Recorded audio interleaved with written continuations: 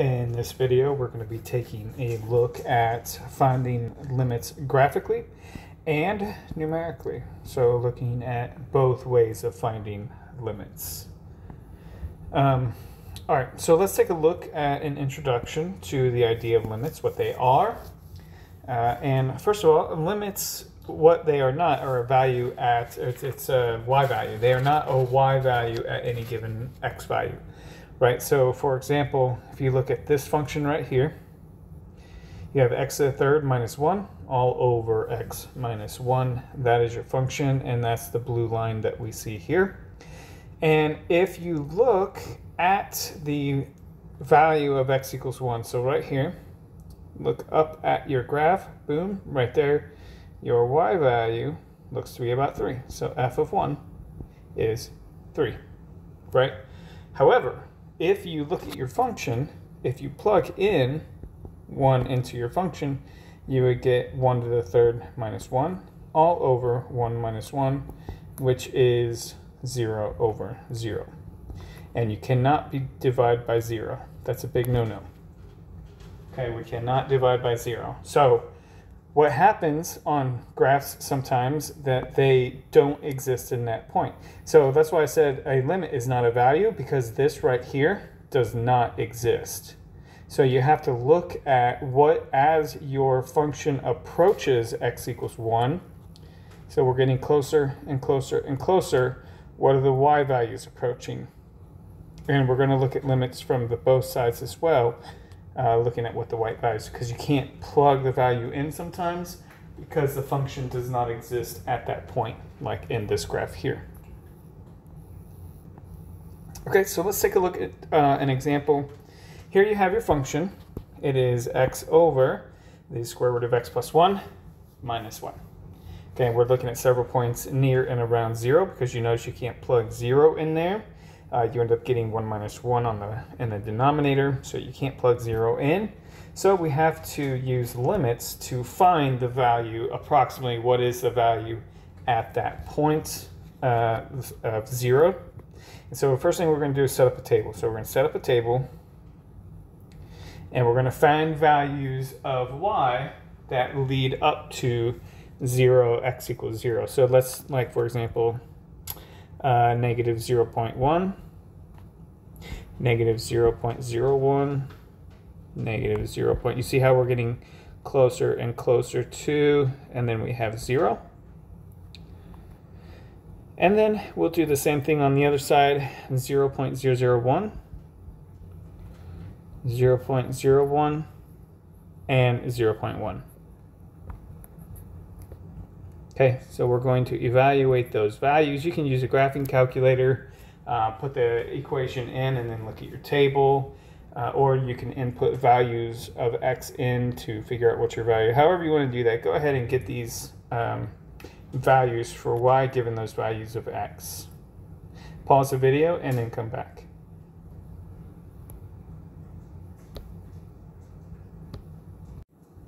So then, looking at your values, you can see if you're coming from the left-hand side, what it's approaching, and coming from the right-hand side, what these values are approaching, and they're approaching 2 from both sides. So this limit right here is equal to 2, even though we could not plug 0 in up here because you would get 0 in your denominator. Therefore, it doesn't exist at that point. So we have to look at limits to get an idea of what is that y value approaching at x equals 0. Okay, here's another one. We have a piecewise function. Now remember, these in here are your functions. So your two functions are, so you could rewrite this if you wanted to. So it makes a little bit more sense. Y equals 1, y equals 0. X does not equal 2, and at x equals 2. All right, so then you can go ahead and graph this. So if y equals 1, so let's do that. 1, 2. And if we graph the first one, let's graph this one up here, which is this one right here. That's y equals 1 everywhere except at x equals 2, because this is where everywhere where x is not equal to 2. So it's going to basically be a hole at 2. and it would go everywhere else. And then it says right here on this one, it says y equals 0 at 2. So then there'd just be a point right there. Okay, so that's what our piecewise graph looks like. And it says find the limit of f of x as x approaches 2. So if we were to write that out, it would look something like this. So you want to find the limit of f of x. So that's this piecewise function here as x approaches 2. Now the limit, remember, it's not the value at that point, it's the limit, because the value at that point is actually 0. Because here, if we were just find f of 2, that would be 0. But the limit as x approaches 2 is actually equal to 1, because it's as it approaches, as your function approaches to what's the y value, and that y value is 1. Okay, so limits, they are a complex idea, but it's very simple, but it's so simple that it can be confusing, right? That's kind of how limits are. Now we're going to talk about ways that limits can exist, and how they can, it's easier to talk about how they can fail to exist. And there are actually 3 ways that we're going to talk about how they can fail to exist. Number 1, when the left and right hand limits aren't the same. For example, go ahead and graph this function on your graph here. So the absolute value of x all over x. So just graph this, the absolute value of x over x. You can use your graphing calculator to do that. That's fine. You can plug in values. So x equals -1, -2, -3. Plug values in. You can see that you can't plug 0 in, so plug values right around it in. Pause the video, do that, and then come back. Now when you do that, you have a horizontal line at y equals 1 and -1, but the horizontal line at y equals 1 only exists when it's greater than 0. The y equals -1 only exists when it's no less than 0. And when you have those functions and you're looking at the limits, you notice the limits, let me do this in green, as I'm approaching, so it's the limit as x approaches 0 of this is kind of what we're investigating. As I approach x equals 0 from the right, my y value is equal to 1, right? It's approaching 1. But if I approach from the other side, it's approaching -1, right? So we get 2 different answers. And that is the first way a limit will fail to exist. Okay, so the limit here, we would say, fails to exist. Oops, fails to exist. Because the limit from one side and the limit from the other side are not equal. It doesn't exist. Okay, the graph is broken. All right, let's look at another way. So the limit can fail to exist if the limits don't equal each other from one side and the other, so the graph is broken. Number 2, if the graph has unbounded y values. So let's look at this one. Go ahead and graph this one. It's y equals 1 over x squared. Go ahead and graph this and then come back. So here's our graph and what it looks like, and we're looking at as x approaches 0, so the limit as x approaches 0, and you cannot plug 0 in, right, to figure out what your y value is, because a lot of times the limit and the y value will be the same, but in this case you can't plug it in because it's undefined. So what we have to do is we have to look, okay, from the left, what is my y value approaching as I approach 0, and it's approaching infinity. And then from the right, it's also approaching infinity, right? Even though they're the same, they're both approaching the same. Well, infinity is not a number, but they're both approaching the same in the same direction, whatever you want to call it. But that is unbounded, right? There is no set defined value that limit is. And so if the limit is unbounded, that means as x approaches a number, y approaches either positive or negative infinity. This would be a limit that fails to exist.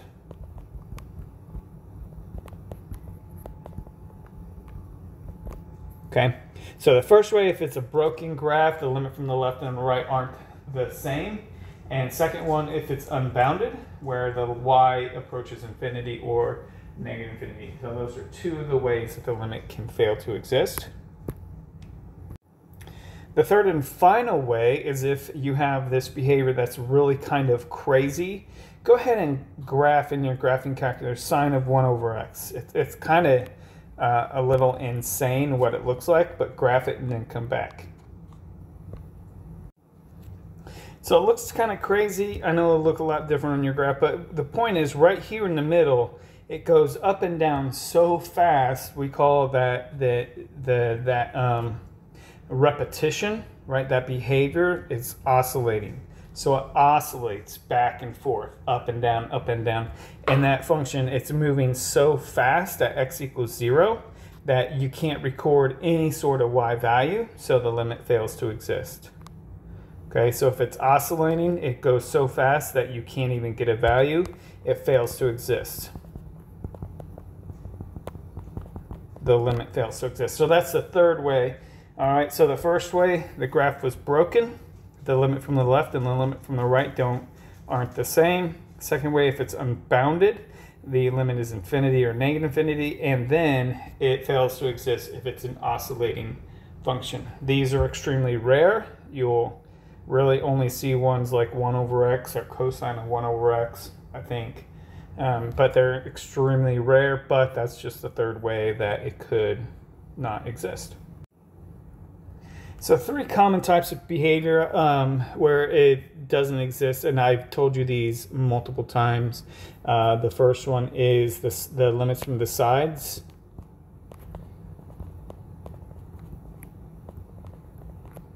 Each side are not equal.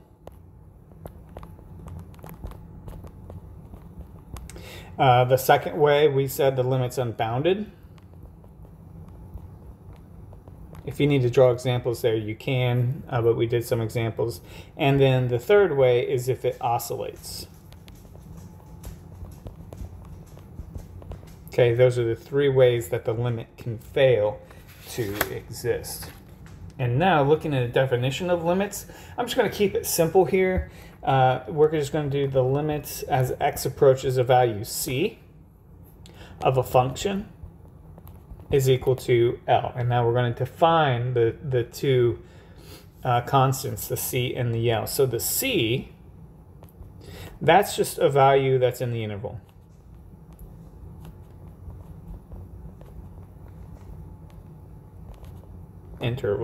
Okay? And the L, that is your limit. Okay?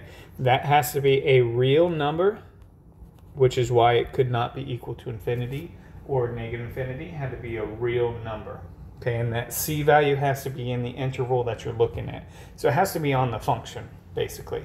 It's pretty simple. All right, so that's how we're going to understand the limits. And just to review, think back to yourself, okay, a limit, it's a simple idea, but it's so simple that it's complex, right? And this is one way you can kind of make sure you understand it is, what words would you use to explain it to somebody that comes into class tomorrow really having never used a limit, never thought about a limit? What words would you use? How would you show them what a limit is? We're going to be spending this entire chapter studying limits, so it's really important that we have a good foundation on what they are and how to define them and how to tell whether they exist or not at given points. And then you have to be able to find them numerically, graphically, and analytically. Numerically would be the tables, right? Can you construct tables to determine limits? And we did that on one of the examples. Graphically, can you determine from a graph what the limit is, even though it may not exist? Like we had that hole in one of our graphs.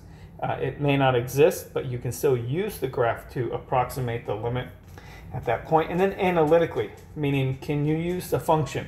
Sometimes you can plug it in, okay? A lot of these that we showed, you can't plug it in to find the y value, so you have to use either a table or the graph. But if you can plug it in, like if it says the limit as x approaches 2, plug 2 in, and if that works, that's your limit, right? But sometimes it doesn't work, so you have to use these other methods. And that's it for this section 2.2, finding limits graphically and numerically.